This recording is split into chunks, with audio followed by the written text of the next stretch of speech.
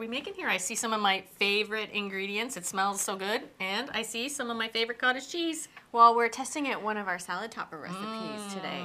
And they're such versatile, wonderful recipes to have. And great lunchtime option. Yeah, well, I love having a little bit of cottage cheese at lunch along with my leafy greens. Really going to give you some fiber and some protein. That's a filling lunch, but it's still light, but it's going to keep you satisfied for quite a while after lunch. And the great thing about using a salad topper that's moist and flavorful like ours is that you don't have to add salad dressing. So you eliminate the need for both another type of protein as well as the dressing. Smart, very smart. Yep. So what are we going to do? So we start with a tub of our cottage cheese. Okay, yeah.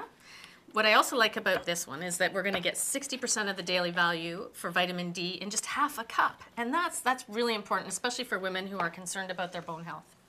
So this is our Mediterranean-inspired salad topper. So we're adding a lot of great ingredients that you'd find typically in a Greek salad, but you don't have to add them in the same kind of quantity that you would in a Greek salad to get all that flavor. Great. So a little bit of dried oregano, a little bit of garlic, finely Smells chopped good. black olives, only about a tablespoon.